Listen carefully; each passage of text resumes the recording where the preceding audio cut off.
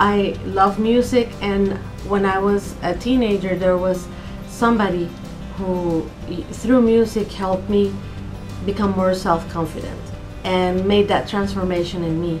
I want to do the same thing for other kids.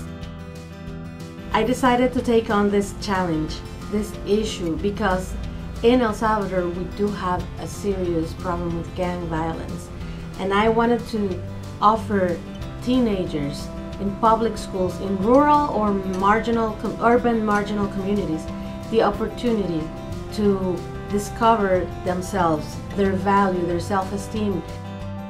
I've seen growth, numeric growth.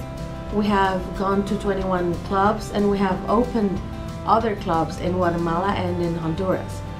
It's really difficult not to be passionate about it, and also because music is magic. When you add music as an ingredient to any project, it does make a beautiful combination.